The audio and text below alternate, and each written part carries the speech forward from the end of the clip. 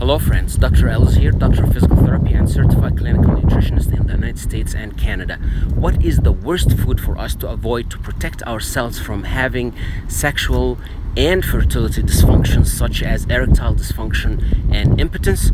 That is vegetable oils and seed oils. Examples: canola oil, sunflower oil, safflower oil, and soybean oil. Research shows that these oils can cause endothelial dysfunction, which can lead to our blood vessels losing their ability to dilate or expand, carrying enough blood to the genitals.